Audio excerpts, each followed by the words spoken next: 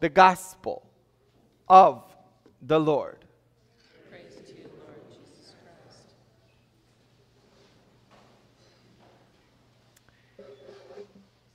While visiting the inmates at Pelican Bay maximum security state prison here in California, while I was stationed in Crescent City, I would go and visit them. I got to know the inmate who was the librarian. And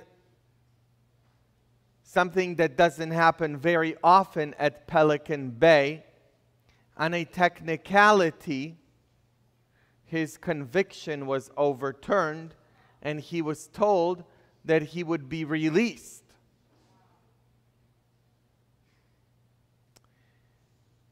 A couple days later, I hear that he committed suicide right before his release. And in his note, he wrote that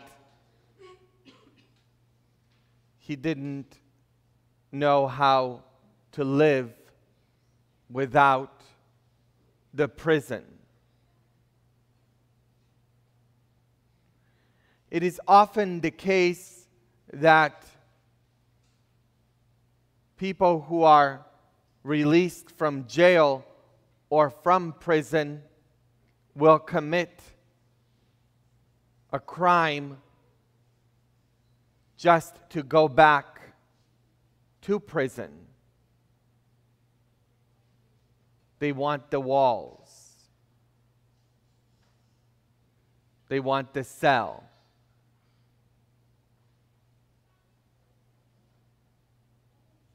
They don't want the freedom.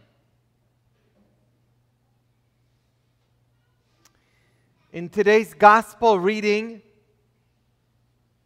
Jesus says, "Take nothing but always wear sandals." Why sandals? 80% of the population during that time were slaves. They were slaves. Slaves were not allowed to wear sandals. You are no longer a slave. I no longer call you slaves, Jesus says. You are my friends. In other words, we are not slaves. We are free. But freedom is within us, not outside of us. Freedom is something in me, not outside of me. And Jesus wants us to be free. I could be in a prison, but am I free is the question. I met many people incarcerated for life, but they were free. And at the same time, I met many of the corrections officers there at Pelican Bay State Prison who were in prison in their life.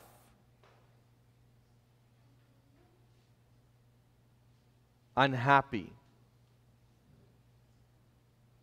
No freedom.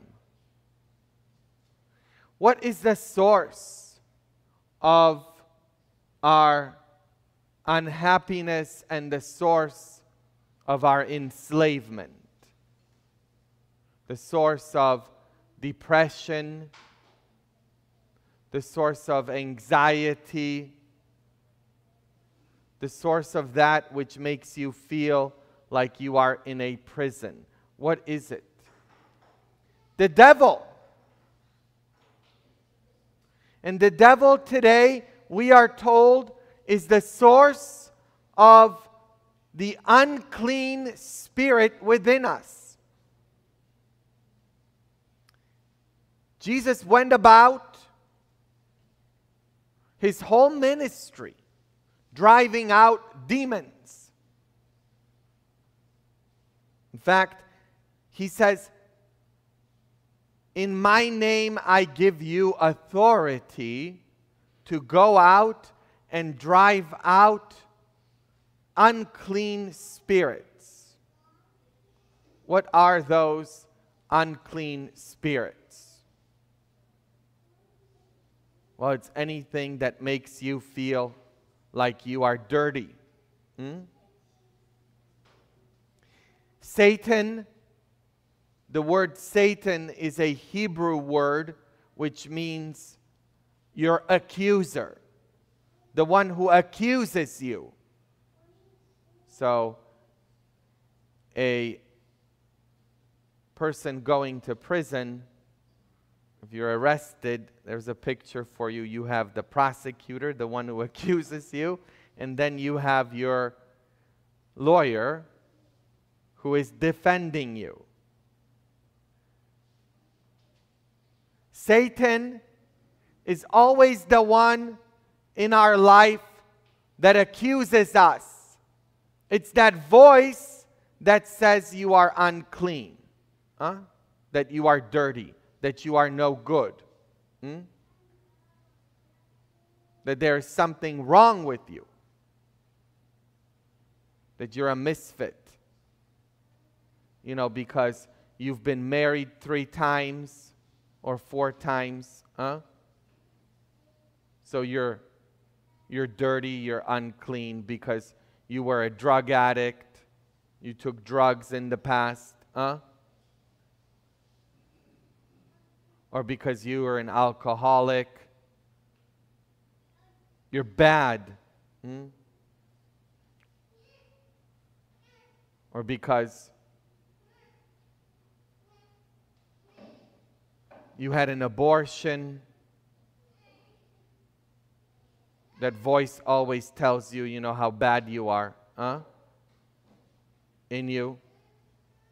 Or because you slept around, you're dirty,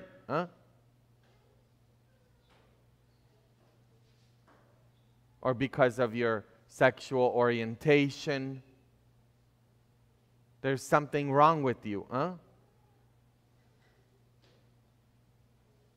You're horrible. Or because of your skin color, or right now in the political discourse, because you're a Republican, you're bad. Or you're a Democrat, you're bad, because of your political views. You're horrible. Always accusing each other, Or because you're an immigrant. You're horrible.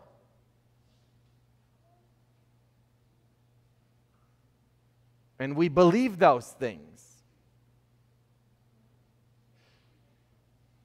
We believe that our mistakes have made us a mistake. And hence, that's how you have an unclean spirit in you. And what does Jesus come to do in our life and gives the authority to the church to do? To clean those unclean spirits, to absolve, to drive out those demons which are making you feel dirty, to clean you up and to say, no, you're okay, Nothing wrong with you. You're just a sinner like everybody else. We're all feces-producing machines. Every single one of us. And God forgives every single sin and mistake that we could ever commit, because God loves us unconditionally so very much. All we have to do is ask for the forgiveness, and God forgives us, because God is pure mercy. People are not. People are accusers. You know, they're always pointing the finger. Oh, you're this, you're that. And you know what your mistake in your life is? That's why you lead a sorry life, if you do. That you've believed it. Stop it. Whose voice are you listening to? The accusatory voice or the voice of Jesus? Jesus says, my sheep hear my voice. They know me and they follow me. Whose voice am I listening to?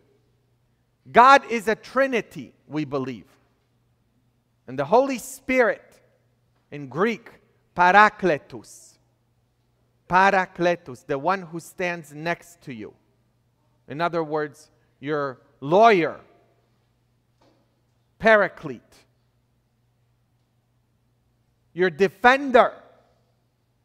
God wants to defend you against those accusatory voices. And He's given you sandals to wear. Are you wearing the sandals?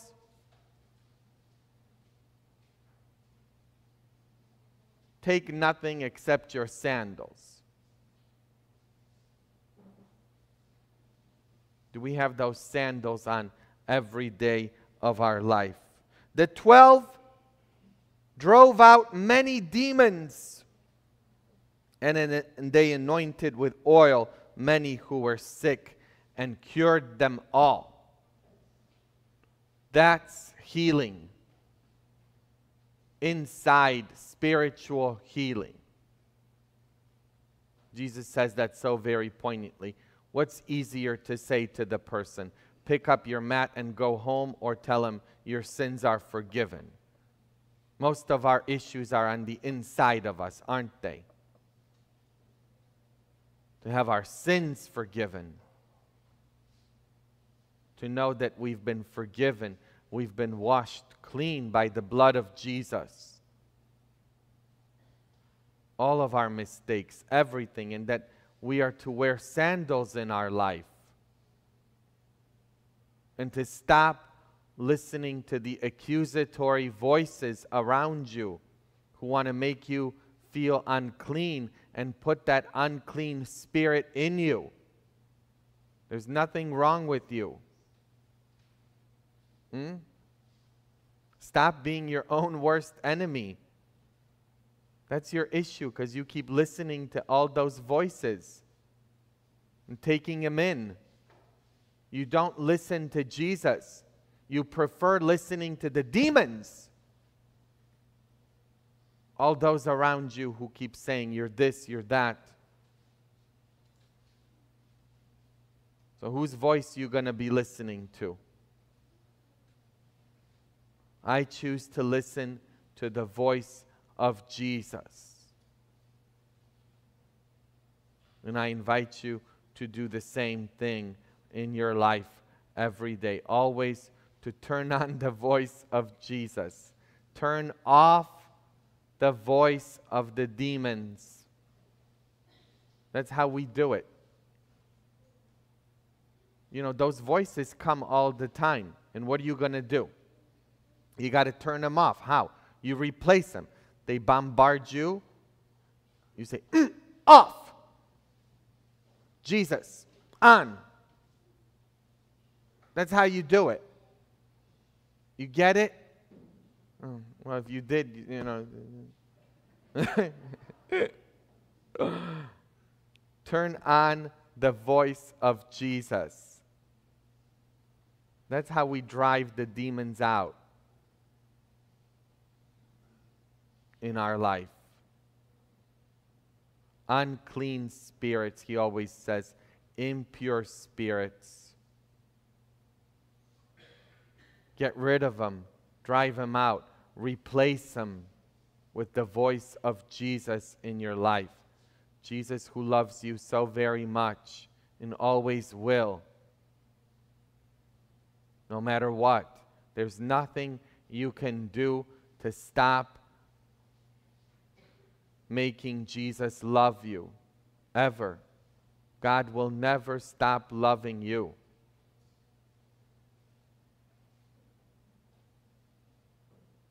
Ever. We may get away from God in our life, but God never gets away from us. He's always there for us, always. And you have to remember that each day of your life. Because in this life, as you know, it's not easy every day to believe in God when you have problems and suffering and things happen. But you have to remember every day that God always believes in you, even if because of the circumstances in your life, you may not be believing in Him 100% of the time. 100% of the time, God believes in you. And that's what we celebrate today in a very special way as we baptize Iris May. Baptism. Did you hear the letter to the Ephesians? Blessed be the God and Father of our Lord Jesus Christ, who has blessed us in Christ with every spiritual blessing in the heavens, as He chose us in Him before the foundation of the world, to be holy and without blemish before Him. In love, listen up, He destined us for adoption. I'm speaking right now from the Bible here. He destined us for adoption through Himself, to Himself, through Jesus Christ, in accord with the favor of His will. Adoption. Why? I just told you, 80% of the population were slaves. And in Roman times, you could get rid of your child like that. They burned your food, they did something you didn't like. Out! You're no longer my child. But if you adopted a child, and it was very common to adopt because everybody wanted to have an heir, especially a male heir, and so they would adopt children. If you adopted a child, you could never get rid of that child, ever, for no reason. And their inheritance could never be taken away from them. That's why in adoption, we are not made children of God, because everybody's a child of God. The Pope reminds us of that all the time. Even atheists are children of God. Everybody is a child of God, baptized or not. But in baptism, we become adopted children of God. And that means your inheritance could never be taken away from you. Once you are adopted, you are God's forever, whether you like it or not. That's why baptism is so very special. Iris today is becoming an adopted child of God. God is adopting her. That's why baptism can never be taken away from you, ever. Once you're baptized whether you like it or not. Somebody came a couple months ago and they became Jehovah's Witness, and they said, I want you to take me off of the list of Catholics. Take my name out of the book. Can I do that? No.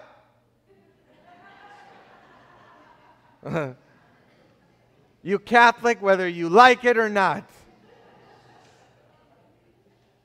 You're baptized whether you like it or not.